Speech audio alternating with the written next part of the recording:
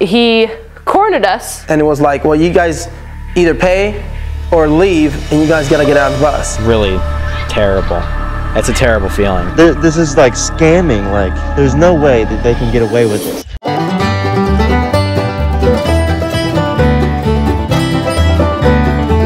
What is happening, guys? Welcome to the Remedy Tree vlog. Today, it is time for the maiden voyage of this bus. We haven't named the bus yet. Look at this.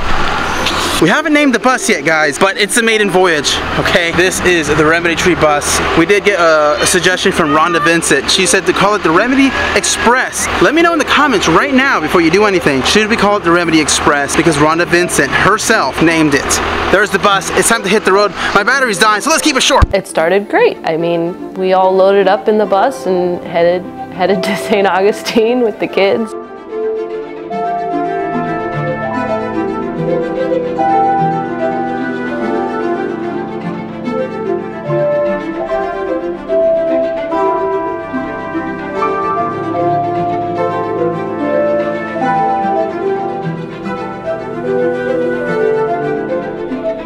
Was such a significant moment, and we pulled in there, you know, in cloud 9. All right, we're pulling up here to the Gamble Rogers Music Festival. I was just telling Nathan, this is the first time ever in Remedy Tree history that we pull up to a festival in a bus as a headliner. All right, it won't be the last time, guys. This journey is just beginning here. Let's do this. Super stoked. Here's the festival. I don't know, should we call it the Vroom Shroom? The Shroom Vroom? I can't decide on the names. Please comment. We need help. Connie especially. He's got a good time. We are here. You know, we were doing our rehearsal, and our photographer, Tucker Jones, goes up to the bus, and he gets there, and we're all going crazy. We're like, oh my gosh, it's Tucker, right? Tucker's in the house. Here I am. What's up, man? Check out the new crib. It was awesome, you know. All right, almost time.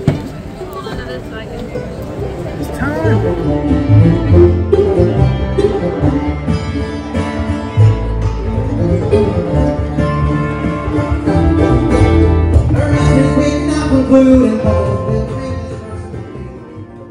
One of the best crowds I've ever played to, honestly. You know, Gabriel had the glowing sticks passed out in the crowd. It was awesome. We felt so special about that show, and everyone that was there enjoyed it, and we were coming off from such a high. We had glow sticks and jams, and there was a lot of people. It was a great show. I loved it. It like very special to me. We are here for the show. How was that show, Bryce? It was awesome, actually. That show was smacking. Lights was such a good idea. A shout out to Tucker Jones for just being an awesome dude. Just straight up awesome dude. Anyway, we're headed out to Tennessee. Gabby's shirtless. I'm shirtless. Let's get on the road. First trip in the bus, so it was a little bit exciting, nerve-wracking, all the things. Nathan and Abby basically slept the whole way. Bryce slept for part of it, and then he was hanging out with me in the front of the bus. You know, he looked lonely anyways, gotta give him a little bit of company. And that's when things got weird, because we pulled over for gas and I heard something weird on the transmission. Yo, it's 4:30 in the morning. Yo, 4:30 in the morning. Oh, it's late. Or early, I guess. Early. We have another 4 hours to go. Stopped at the gas station and my back itches. Check the engine oil. The engine oil was a little bit low, so we went and got engine oil. We got off on the highway again, and then the transmission started acting up even more. And it was then that it clicked. I was like, crap, this is the transmission. We had just left the Loves. We had like 3 or 4 miles before the next exit. So I pulled into a rest stop because I knew what it was. I wake up expecting to be like in Tennessee by now, right? It turns out we're in South Carolina. And I'm like, okay, what's going on? Why have we been at this rest stop for 4 hours or whatever? The whole night, Gabriel and Bryce had been trying to fix the bus because the transmission didn't have any oil in it. Gosh, we were like asking everybody if they had, you know, some like transmission fluid or something. Finally, I think around 6 or 7, the sun already had come up, and we finally got a ride to the Loves. We wiped them out of all the transmission oil. We're like back at it again. We're stoked. Yeah, we lost a couple hours, but whatever. A few hours stuck at a rest stop, but you know, what's the big deal? We're making it to this gig. Small setback, right? Minor setback. It's it's all gonna be okay, right? And I was like, all right, I'm gonna go lay down and get some rest. That thought just entered my head before something else went wrong. And that's when people start frantically pointing at our front tire like something was terribly wrong. Just like, right, just like pointing at our bus, and I was like, what the heck? I did hear like some kind of rattling. I was like, crap. So we pull over. Thankfully, there's another exit there. And that's where we pull into Orangeburg. Run down gas station, like an old truck stop. Open quickly, you know, pull the air brakes, open the window, look in, and I see flames coming out of the wheel bearing area. I'm like, crap. He was like, oh crap, our freaking wheel's on fire. You know, he didn't exactly say that, but I'm not gonna quote him. That moment, I knew exactly what was going on. I kind of went into let's not panic mode and trying to keep everyone sane and not upset, and just like, okay, so what do we do next? And let's make it happen. We'll figure this out, kind of. We're stuck here. All right, we broke down. It's been a crazy morning, and we just got a busted wheel bearing. So yeah, we're getting the bus towed. That wheel bearing was literally on fire. Somebody flagged us down, and I looked, and it had flames. We have 10 hours till our show in Kingsport, Tennessee. Time is ticking, I guess. Lord have mercy. At this point, we're super stressed out, like, are we gonna make it to our gig? And eventually, after a while, we get somebody to come tow us. Get the number to this place called Kelvin's. They're all stoked. They're like, oh yeah, we'll do it. I mean, we just did 2 of those yesterday. We'll just get you in the shop, get you out of there in 2 or 3 hours. And I'm like, crap, all right, this is like, we're on our way again. Like, this is just a small hiccup. It was a great towing experience. We were super stoked. We thought we were gonna get back on the road, you know. We were gonna get there. We thought we were gonna get there, basically.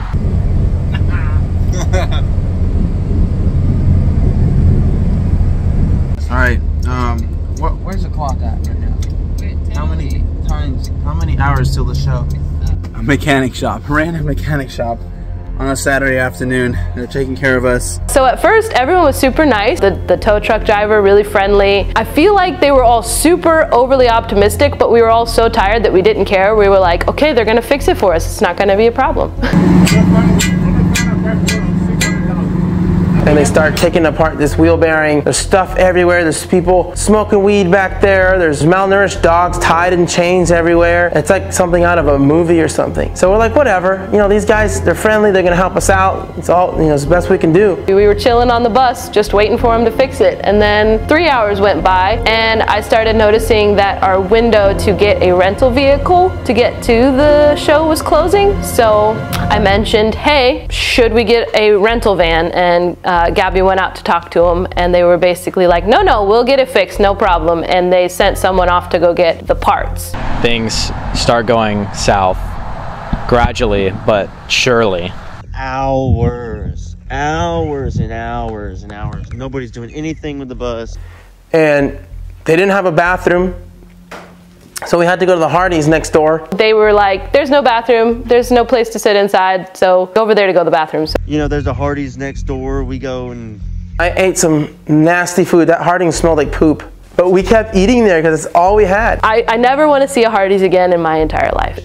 Nathan ate so much food. Hope he doesn't mind I say that. I tried to stress eat, but it just wasn't working.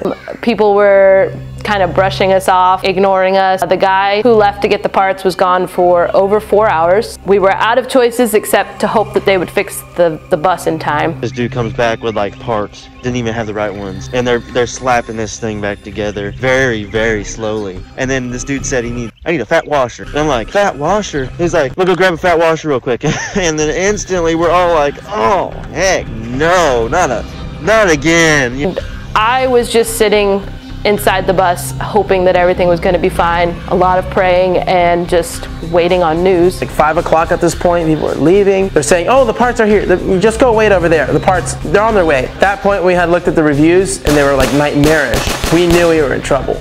Reviews on there about people getting extorted. They finally got it put together, and we pull out of there, and we're next to the office that was also their house. And we try to talk to the secretary, which was the owner's wife, and she right away knew that nothing was going to budge on the price. The wheel was very jury-rigged. All three of the guys had watched them put it back together, and come time to pay, I was like, well, I need to go talk to them because this isn't right. I was very polite, I feel. I don't know, you can ask Gabby, I guess.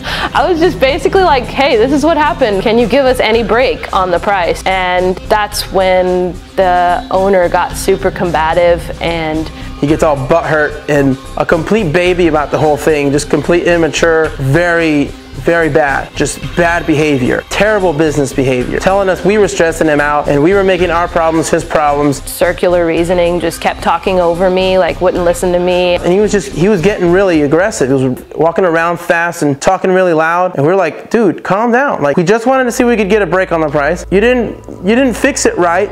And we're like 8 hours late. So we just lost a bunch of money. You would think a mom and pop place could understand that. We just lost. He wasn't about to pay for this crap, you know? This is like scamming. Like, there's no way that they can get away with this. His tow truck guy came in, and he got in our face and it was like, well, you guys either pay or leave, and you guys gotta get out of the bus. I'm like, why are these guys getting so aggressive? We're not being mean to them. You know, Abby was pretty upset. She was trying to reason with these people. So at that point, I kind of knew what was going on. I was like, Abby, we just gotta pay and leave. Like, this isn't safe anymore. And then the owner comes in again and says, well, since you raised all this stink about this thing, I'm not gonna accept your credit card. You either pay cash or you can't, you gotta leave the bus. Eventually they figured out that we were not going to give them cash, but we did go ahead and pay on the credit card, and they let us leave. We got on the bus as fast as we could. Like, I literally ran on the bus. We closed it up and we boogied out of there. Like, we were not playing around anymore. They scared the crap out of us. In hindsight, I wish I had called the cops.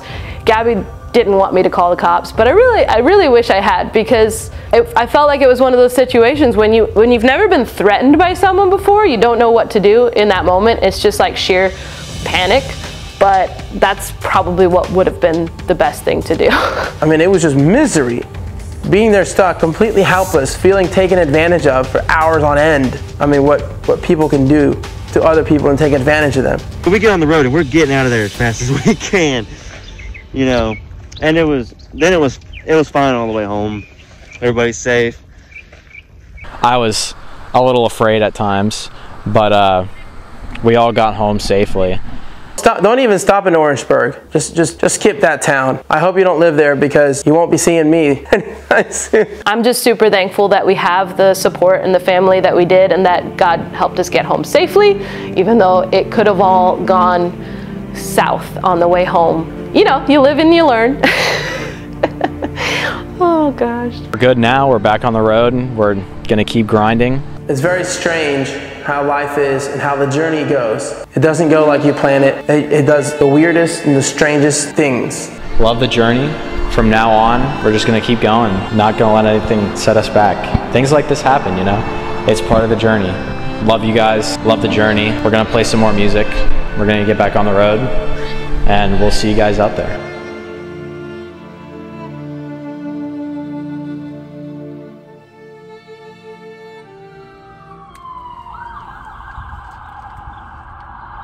This is a pretty cool looking rock.